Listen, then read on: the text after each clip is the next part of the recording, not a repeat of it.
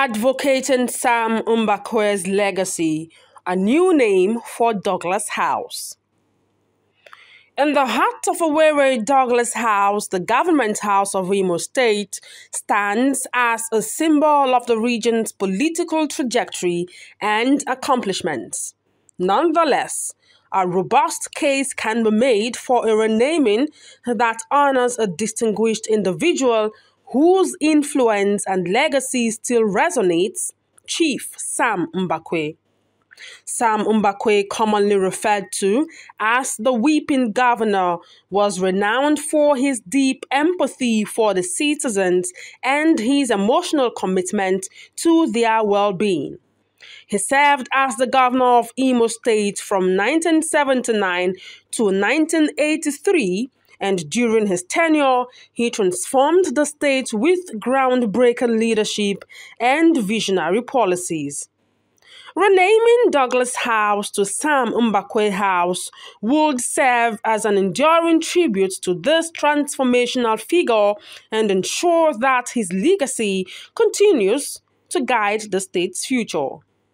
Sam Mbakwe's journey to leadership was marked by dedication and passion. Born in Avutu in the old eastern region of Nigeria, he started his education at St. Peter's Primary School, Umuloho, in 1937. Mbakwe's thirst for knowledge took him to Teachers Training College, Ole Isoko, in 1946 to 1947. Fura Bay College in Sierra Leone in 1952, the University of Manchester 1953 to 1956, the University of Hull 1956 to 1958, and finally, the school run by the Inns of Court 1958 to 1959, all in England. This robust education helped prepare him to make substantial contributions to his home region after returning to Nigeria to practice law in Port Harcourt, Eastern Region. The territory that Mbakwe governed, spanning present-day Imo State, Abia State, and the geographical area of Ebonyi South Senatorial District in Ebonyi State, was vast and posed immense challenges. Undeterred, Mbakwe embarked on an ambitious agenda that included significant strides in infrastructural development, most notably an emphasis on road construction and on connectivity. His commitment to enhancing living standards was evident in the construction of over 300 kilometers of rural roads during his tenure, representing an annual growth rate of 8%. Moreover, Mbakwe was passionate about improving the socio-economic conditions in Imo State. His policies targeted poverty alleviation, agricultural expansion, and youth empowerment. Under his administration, cooperative societies thrived, farming equipment became more accessible, and agricultural output rose by an impressive 20%, enhancing food security and paving the way for sustainable farming practices in the state. A hallmark of Mbakwe's leadership was his transparent, inclusive, and participatory governance. He strongly believed that the people should have a say in the decisions that affected their lives, leading to regular town hall meetings to facilitate citizen participation in policy making.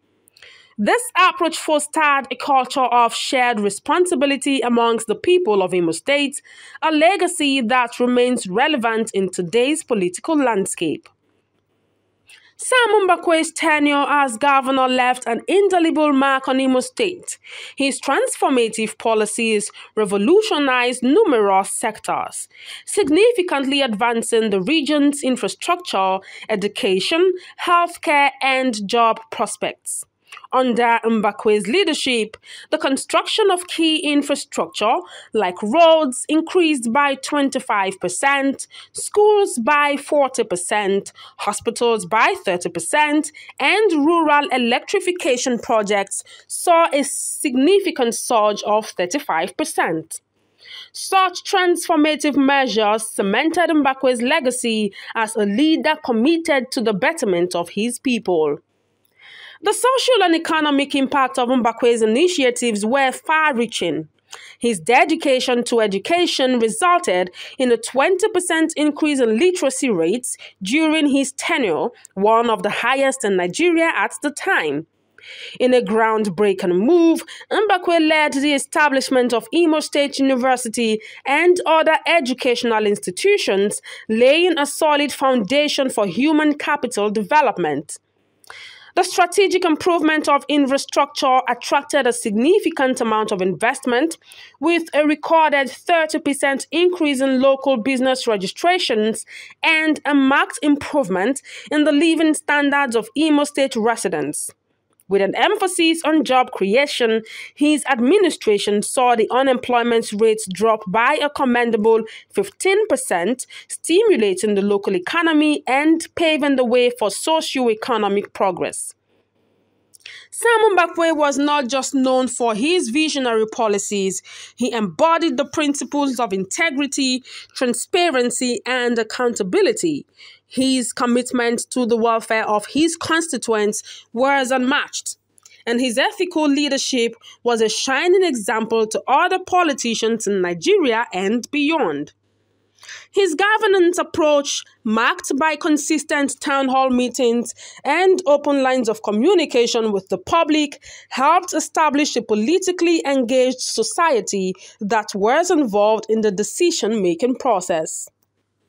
The renaming of Douglas House to Sam Mbakwe House is a fitting tribute to this extraordinary leader.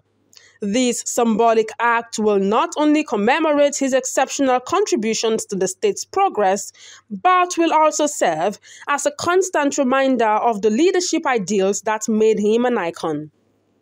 By adopting the name Sam Mbakwe House, the seat of government in Imo State will inspire current and future leaders to emulate the former governor's commitment to development, integrity, and public service.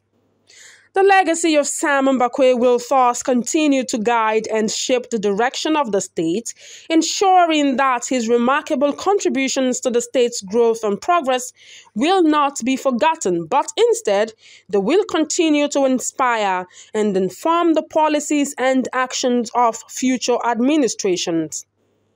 The relevance of renaming Douglas House to Sam Mbakwe House extends far beyond the boundaries of Imo State. In the context of contemporary Nigeria, it has broader implications that resonate with the very essence of good governance, visionary leadership, and service-oriented politics.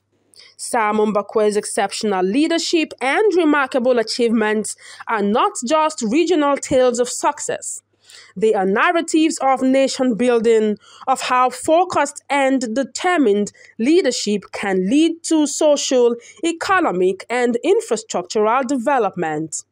They embody the potential inherent in Nigeria when leaders like Mbakwe prioritize people-centric policies and good governance. Renaming Douglas House to Sam Mbakwe House would symbolize a public affirmation of these ideals. It would represent a commitment at both the state and national level to uphold and pursue the same principles that defined Mbakwe's tenure. It will serve as a reminder that leadership should be synonymous with integrity, transparency, and the tireless pursuit of socio-economic development. Furthermore, this move will enhance the narrative of political history in Nigeria, making it richer and more representative of the country's collective journey. It will ensure that the legacy of leaders like Sam Mbakwe, who have significantly contributed to the progress and development of Nigeria, are duly recognized and celebrated. In essence, renaming Douglas House to Sam Mbakwe House is more than a tribute. It is a symbolic act that resonates with our past, present, and future. It stands as a powerful testament to our history, a celebration of our progress, and a compelling blueprint for our future. It epitomizes the spirit of service, integrity, and progress that will continue to inspire and guide Nigeria as we move forward in our shared journey of nation building.